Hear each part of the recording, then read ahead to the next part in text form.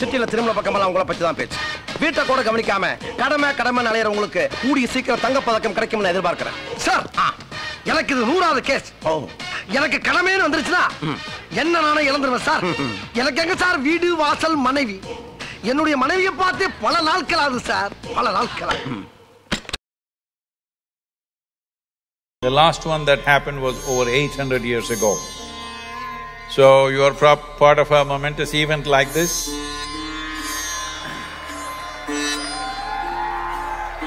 Rasa Dhanga, that means it is a mercury stick.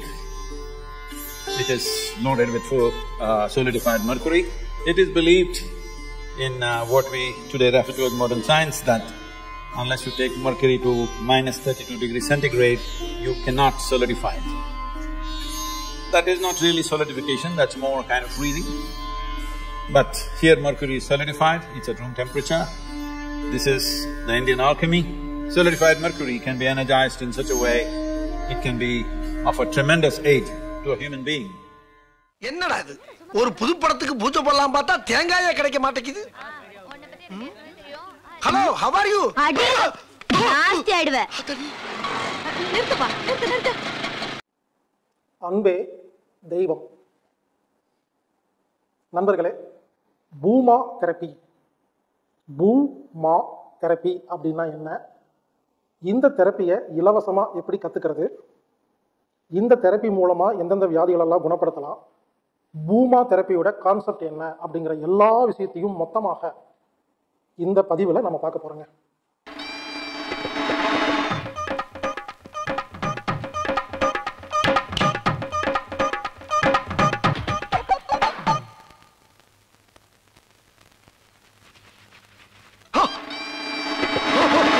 India நம்ம ஊருங்க இருக்கு. பழனி, திண்டுக்கல், மதுரை, கோயம்புத்தூர், தேனிய காணாம. அம்மா, நீ எப்படா லாக்கப் போட்டு வெளியே வந்த?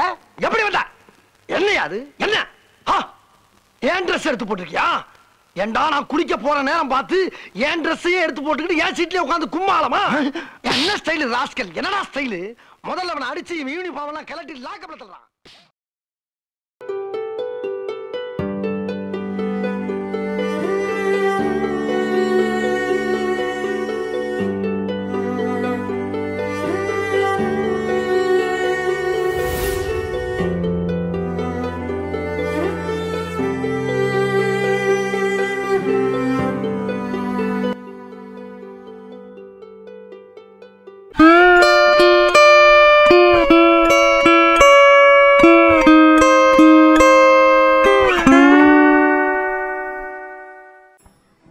நம்மெல்லாம் எதால் ஆயிருக்கோம் அப்படின்னு கேட்டோம்னா, இந்த மரம், செடி, கொடி, சேரு, பார்க்குற பொருட்கள் அனைத்துமே எதால் ஆயிருக்கு அப்படின்னு கேட்டோம் அப்படின்னா எல்லாமே கெமிக்கலால் ஆயிருக்கு அப்படின்னு இன்றைக்கி ஈஸியாக சொல்லிடுவோம். அந்த கெமிக்கலெல்லாம் என்னென்ன அப்படின்னு கேட்டோம்னா அதுவும் நீங்கள் தெளிவாக சொல்லிடுவீங்க. கரியமலம், ஆக்சிஜன், ஹைட்ரஜன், தங்கம், வெள்ளி, இரும்பு, தாமிரம் இப்படின்னு சொல்லி அந்த கெமிக்கல் பேரோட, அந்த கனிமத்தோட பேர் கூட இன்னைக்கு நம்ம சொல்லிடுவோம். ஆனால் இதுவே ஒரு 1000 வருஷத்துக்கு முன்னாடின்னு வச்சுக்கோங்களேன். ஏன் 1000 கூட வேண்டாம், ஒரு 500 வருஷத்துக்கு முன்னாடி அப்படின்னு வச்சுக்கோங்களேன். அப்போ இந்த பிரபஞ்சத்தில் இல்லைன்னா இந்த பூமியில், இந்த உலகத்தில் நம்ம பார்க்குறதெல்லாம் எதால் ஆயிருக்கு அப்படின்னு கேட்டோம்னா இந்தியாவாக இருந்தால் பஞ்சபூதங்கள் அப்படின்னு சொல்லியிருப்பாங்க. இதுவே கிரேக்க நாடு, ஐரோப்பா நாடு போன்ற நாடுகளாக இருந்ததுன்னா நம்ம எல்லாம் இல்லை நம்ம பார்க்குற பொருட்கள் எல்லாமே 4 பூதங்களால் 4 ஹியூமர்ஸ் ஆயிருக்கு அப்படின்னு சொல்லுவாங்க. இந்த பஞ்சபூதங்கள்லாம் என்னென்ன அப்படின்னா நிலம், நீர், ஆகாயம், காற்று அப்படின்னு நம்ம சொல்லுவோம். இதுவே பண்டைய ஐரோப்பிய நாடுகளில் நிலம், நீர், காற்று, நெருப்பு அப்படின்னு சொல்லுவாங்க. அவங்களுடைய தத்துவத்தில் ஆகாயம் அப்படிங்கிறது கிடையாது. அப்போது இந்த பஞ்சபூதங்கள் தான் இந்த பூமியில் இருக்கிற எல்லா விஷயங்களுக்கும், நம்ம பார்க்குற அனைத்துக்குமே அடிப்படையான விஷயங்கள் அப்படின்னு மக்கள் நம்பிட்டு வந்தாங்க. அப்போ இன்றைக்கி பார்த்தீங்கன்னா பள்ளிக்கூடங்களில் எங்கேயுமே மனித உடல் இல்லைன்னா நம்ம இந்த பூமியில் பார்க்குற பொருட்கள் இவைகளெல்லாம் பஞ்சபூதத்தால் ஆனவை அப்படின்னு எந்த அறிவியல் பாடத்திட்டத்திலையும் சொல்லிக் கொடுக்க மாட்டாங்க. காரணம் என்ன?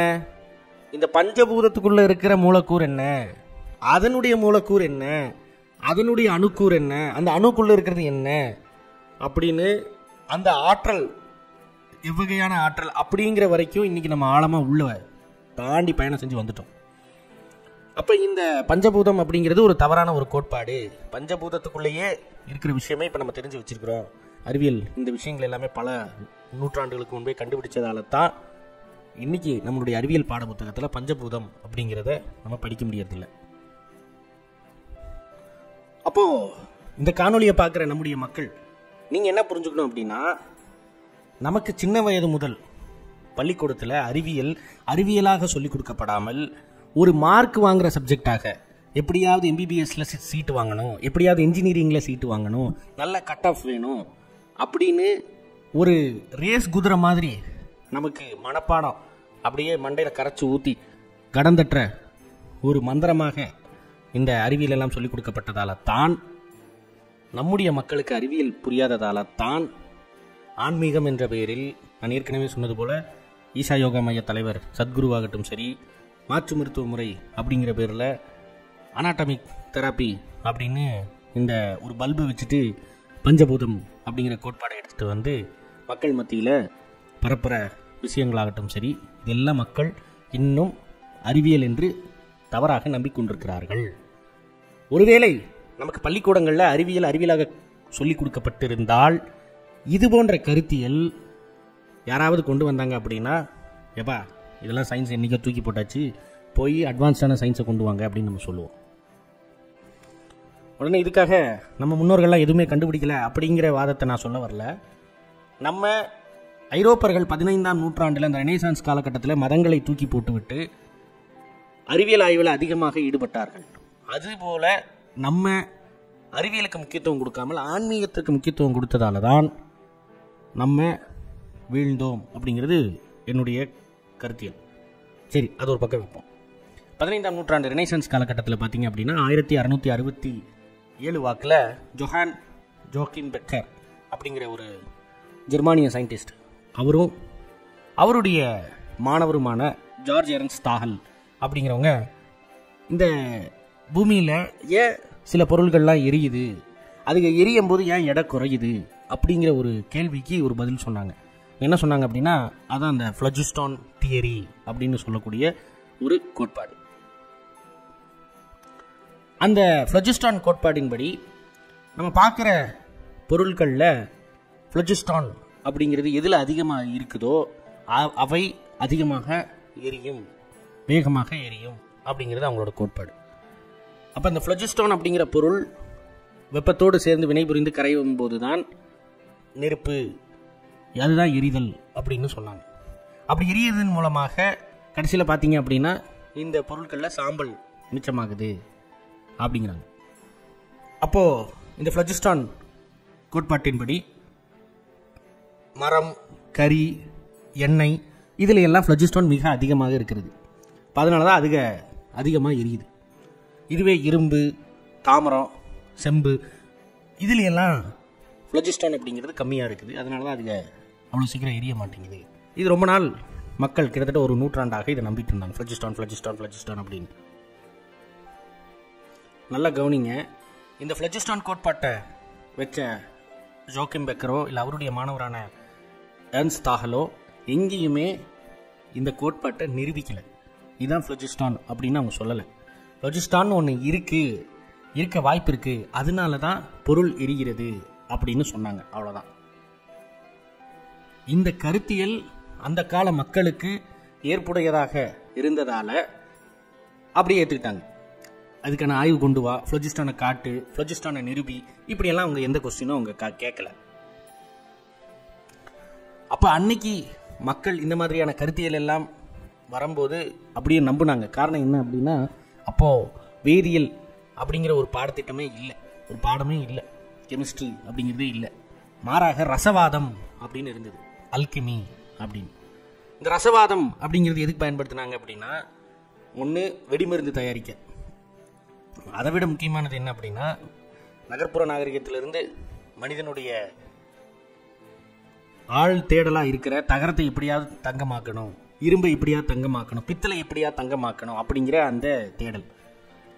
இப்போது ரசவாதம் அப்படின்னு நான் சொல்லும்போது சிலருக்கு மறுபடியும் யோசனைகள்லாம் ஈசா யோகா மையத்துக்குள்ளே தான் போகும். என்ன சத்குரு ரசவாதம் நான் சொல்லித்தரேன்னு சொல்லிட்டு இருக்காரு, செஞ்சுட்டு இருக்காரு அப்படின்னு, ஆதி யோகி ரசவாதத்தை சொல்லி கொடுத்தாரு அப்படின்னு. அப்போ நீங்களே புரிஞ்சுக்கோங்க, அறிவியல் எதெல்லாம் தவறு, எதெல்லாம் பழைய கருத்து அப்படின்னு தூக்கி வீசியதோ அந்த கருத்தை தான் இன்னைக்கு மக்கள் மத்தியில் அவர் எடுத்துகிட்டு வராரு அப்படிங்கிறத நீங்கள் புரிஞ்சுக்கணும். அடுத்து பார்த்தீங்க அப்படின்னா 16ஆம் நூற்றாண்டு நடுவில் 1750கள் வாக்கில் ஜோசப் பிரிஸ்லி அப்படின்னு ஒரு ஆங்கிலேய அறிஞர் வராரு. அவர் என்ன பண்ணுறாரு, சில வித்தியாசமான ஆய்வுகளை அவர் செய்கிறாரு. ஆங்கிலேயரான இந்த ஜோசப் பிரிஸ்லி இவர் ப்ராட்டஸ்டன்ட் பிரிவை சார்ந்த ஒரு கிறிஸ்தவ தியாலஜியன், அதாவது மார்க்க போதகர். நான் ஏன் மதங்களை அடிக்கடி சொல்கிறேன் அப்படின்னா, இன்னைக்கு எல்லா மதங்களும் எப்படியாவது தங்கள் உண்மை அப்படிங்கிறத காட்டுறதுக்காக அறிவியலை அடிக்கடி எழுத்துக்கிறாங்க. அது தவறு, அவர்கள் அப்படி மதத்தை தங்கள் நம்பிக்கையை நிரூபிக்க அறிவியலை கொண்டு வந்து தான் தோற்றுப்போனார்கள் அப்படிங்கிறத காட்டுறதுக்கு தான் நான் அடிக்கடி இந்த மதங்கள் இவர் இந்த மதம் இவர் இந்த மதம் அப்படிங்கிறத சொல்கிறேன். வேற எதுக்கு இல்லை, தப்பா எடுத்துக்காதீங்க. மனிதர்கள் மதம் என்பது அவர்களுடைய தனிப்பட்ட நம்பிக்கை, அறிவியல் என்பது தான் அனைவருக்கும் பொதுவானது அப்படிங்கிறத மக்கள் உணரணுங்கிறதுக்காக நான் அடிக்கடி இந்த மதம் சம்பந்தமான விஷயங்களையும் என்னுடைய காணொலியில் நான் பேசுகிறேன். இவர் என்ன பண்ணுறாரு, தன்னுடைய கடவுள் படைத்ததில் எல்லாமே சிறப்பானது அப்படிங்கிறத நிரூபிக்க எப்படியாவது இந்த ஃப்ளஜஸ்டான் அப்படிங்கிற பொருளை, கடவுள் படைத்த இந்த ஃப்ளஜஸ்டானை எல்லா உயிரினங்களுக்கும் வைத்திருக்கிறார், இந்த பூமியில் இருக்கிறது அப்படிங்கிறத நிரூபிக்கணும் அப்படிங்கிறதுக்காக இவர் சில எக்ஸ்பெரிமெண்ட்ஸ், சில பரிசோதனைகளை செய்கிறாரு. அது என்ன அப்படின்னா, சில எலிகளை எடுத்துக்கிறாரு. ஒரு எலியை எடுத்து ஒரு கண்ணாடி குடுவையில் வச்சு நல்லா இறுக்கமாக மூடிடுறாரு. அப்போது கொஞ்ச நேரம் கழித்து அந்த எலி மூச்சு எடுக்க முடியாமல் செத்து போயிடுது, மூச்சு திணறி செத்து போயிடுது. அடுத்து என்ன பண்ணுறாரு, ரெண்டாவது எலியை எடுத்து ஒரு மெழுகுவத்தியும் எடுத்துக்கிறாரு.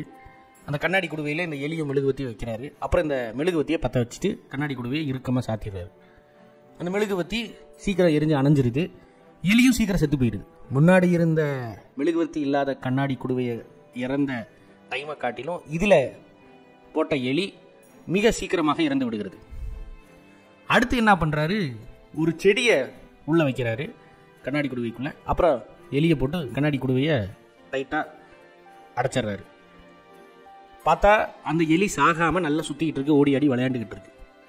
இது என்னடா இது, எலி சாக வேண்டிய எலி இறுக்கமா அதனுடைய குடுவையினுடைய மூடினா கூட நல்லா சுற்றிட்டு வருது அப்படின்னு ஆச்சரியப்படுறாரு.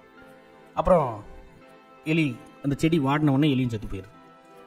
அடுத்து என்ன பண்ணுறாரு, ஒரு கண்ணாடி குடுவையில் இந்த பாதரசப்பொடி, பாதரசம்னா மெர்க்குரி, இந்த மெர்க்குரி பவுடரையும் எலியும் உள்ளே போட்டு கண்ணாடி குடுவையில் நல்லா அடைச்சி வைக்கிறாரு முன்னாடி மாதிரியே. அதுக்கப்புறம் பூத கண்ணாடி எடுத்து இந்த பாதரச பொடியை எரிய வைக்கிறாரு. அது நல்லா எரியுது. அப்புறம் அது அணைஞ்சு போயிடுது. பார்த்தா இந்த எலி நல்லா சுறுசுறுப்பாக ஓடிக்கிட்டு இருக்கு. இதை இவருக்கு ஆச்சரியத்தை ஏற்படுத்துது. அதாவது முன்னாடி மெழுகுவத்தி வச்சேன், அந்த மெழுகுவத்தியை பற்ற வச்சேன், மெழுகுவத்தி எரிஞ்சுது. அது எரிஞ்சு அணைஞ்ச உடனே எலியும் சீக்கிரம் செத்து போயிடுது. அங்கேயும் நெருப்பு தான் வந்துச்சு. இங்கே பாதரச பொடியை வச்சேன், அதை எரிய வச்சேன், எலி ஓடிட்டு இருந்த எலி சாகும்னு நினச்சேன். பார்த்தா இன்னும் நல்லா வேகமாக ஓடுது, நல்லா சந்தோஷமாக ஆரோக்கியமாக இருக்குது. அங்கேயும் நெருப்பு தான், இங்கேயும் நெருப்பு தான். ஆனால் அந்த நெருப்புக்கு எலி வேகமாக இறந்து விட்டது, இந்த நெருப்புக்கு எலி வேகமாக இறக்கவில்லை. அப்போ ஏதோ ஒன்று இருக்குது அப்படிங்கிறத அவர் கண்டுபிடிக்கிறார். இப்போ இவர் என்னங்கிறார், இதன் மூலமாக நான் ஃப்ளஜஸ்டானை நிரூபித்து விட்டேன் அப்படின்னு சொல்லி என்ன சொல்கிறார் அப்படின்னா, அந்த மெழுகுவர்த்தியில் உள்ளே இருக்கிற ஃப்ளஜஸ்டான் அப்படிங்கிறது வெளியில் வந்துடுது. அப்போ அந்த காற்றுல ஃப்ளஜஸ்டான் அதிகமாகும் போது எலினால் தேவைக்கு அதிகமாக ஃப்ளஜஸ்டான் உள்ளே சென்ற போது அது விஷமாக மாறி எலி செத்து விடுகிறது. ஆனால் இந்த இடத்திலே பாதரச பொடி ஆனது ஃப்ளஜஸ்டான் காற்றிலிருந்து எடுத்துக்கொள்ளுகிறது. காற்றிலிருந்து எடுத்த உடனே அப்போ ஃப்ளஜஸ்டான் எல்லாம் அந்த பாதரச பொடிக்குள்ளே போனதால தூய காற்று, சுத்தமான காற்று அப்படின்னு ஒன்று இருக்குது. அது எலிக்கு நல்ல உற்சாகத்தை கொடுக்கிறது, எலியை கொல்லாமல் பார்த்து கொள்கிறது. இந்த சுத்தமான காற்றை டீஃப்ளஜிசிகேட்டட் ஏர், அதாவது ஃப்ளஜஸ்டான் இல்லாத காற்று அப்படின்னு பேர் வைக்கிறார். அப்போ ஜோசப் பிரெஸ்லிக்கு இன்னொரு முக்கியமான விஷயம் புரிய வருது. அது என்ன அப்படின்னா, காற்று அப்படிங்கிறது வெறும் காற்று கிடையாது. காற்றுலேயே ஃப்ளஜிஸ்டிகேட்டட் ஏர் அப்படிங்கிற காற்று ஒன்று இருக்குது, டீஃப்ளஜிஸ்கேட்டட் ஏர் அப்படிங்கிற காற்றும் இருக்குது. 2 வகையான காற்று இருக்குது. இப்போ காலங்காலமாக நிலம், நீர், காற்று, நெருப்பு அப்படின்னு சொல்லிட்டு வந்தாங்க இல்லையா, இது கடந்து காற்றுலேயே 2 வகையான காற்று இருக்குது. காற்று மட்டும் அடிப்படை கிடையாது, காற்றுக்குள்ளேயே 2 வகையான காற்று இருக்குது அப்படிங்கிற விஷயமும் அப்போ அவருக்கு புலப்படுது. இவர் அறிவியல் ஆய்வு செய்கிறதோட நிப்பாட்டின்னா பரவாயில்ல, கூட இவருடைய மார்க்கத்தையும் ஆய்வு செய்ய ஆரம்பிச்சிட்டார். அதன்படி இயேசு கிறிஸ்து என்பவர் ஒரு மனிதன் அப்படிங்கிற கருத்தியலை பிரசங்கிக்க ஆரம்பித்தார். அப்போ இருந்த ஆங்கிலிக்கன் அரசு சும்மா விடுமா? அது மட்டும் இல்லாமல் நம்மளுக்கு இந்த மாதிரி காலனி நாடுகள்லாம் தேவையில்லை. இப்போ அமெரிக்கா 1770களில் சுதந்திர போராட்டத்தை நடத்துது. அப்போ அமெரிக்காவுக்கான சுதந்திரத்தை கொடுத்துருங்க, நம்ம அவங்கள காலனியை வைக்க வேண்டிய அவசியம் இல்லை அப்படின்னெல்லாம் எழுத பேச ஆரம்பிச்சிட்டார். உடனே இங்கிலாந்து அரசுக்கும் இவருக்கும் பகை ஏற்பட, பிரச்சனை ஏற்பட உயிருக்கு பயந்து பிரான்ஸ் நாடு தப்பி ஓடிட்டார். பிரான்ஸ் நாட்டில் இவருக்கு ஒரு நல்ல நண்பர் கிடைக்கிறாரு. அவர் பேர் அந்துவான் லவேசர் அப்படின்னு. இந்த அந்துவான் லவேசருடைய நட்பு தான் இன்னைக்கு நம்ம படிக்கிற வேதியியலுக்கு அடிப்படையாக இருக்குது. ரசவாதமாக இருந்த கருத்தியல் வேதியியலாக இந்த இடத்துல தான் மாறுது. ஐயோ, இப்போவே 15 நிமிஷத்தை தாண்டிடுச்சே. சரி, இதுக்கு மேலே கொண்டு போனால் போர் அடிச்சிடும். பாகம் 2ல் இந்த அந்துவான் லவேசர் என்ன கண்டுபிடிச்சாரு அப்படிங்கிறத நம்ம பார்ப்போம். இது போன்ற அறிவியல், வரலாறு, மதங்கள் போன்றவற்றையெல்லாம் நம்ம ஆய்வு செய்கிறோம் இந்த ஆய்வுக்கூட சேனலில். இந்த காணொளி உங்களுக்கு பிடிச்சிருந்தது அப்படின்னா மறக்காமல் சப்ஸ்கிரைப் பண்ணுங்கள். இதில் ஏதாவது சந்தேகம் இருந்ததுன்னா கமெண்ட் பாக்ஸில் தெரிவிங்க, நான் பதில் சொல்கிறேன். அதுக்கு மேலே டவுட் இருந்தது அப்படின்னா என்னுடைய டெலகிராம் குரூப்புக்கு வாங்க, அங்கே நல்ல ஒரு டிஸ்கஷன் வைப்போம். இல்லை கிளப் ஹவுஸ் வரணும்னு ஆசைப்பட்டீங்க அப்படின்னா என்னுடைய கிளப் ஹவுஸ் ஐடியை கொடுத்துருக்குறேன். ஏத்திஸ்ட் ஹவுஸ் தமிழ் அப்படிங்கிற கிளப் ஹவுஸ் வச்சு நடத்துகிறோம். அங்கேயும் உங்களுடைய கேள்விகளை நீங்கள் வைக்கலாம். அங்கே 1-to-1 நம்ம உங்களுடைய சந்தேகங்களுக்கு நாங்கள் பதில் சொல்லுவோம். தொடர்ந்து இணைஞ்சிருங்க. அடுத்த வாரம் பாகம் 2ல் உங்களை நான் சந்திக்கிறேன். விடைபெறுகிறேன். வசந்தன்.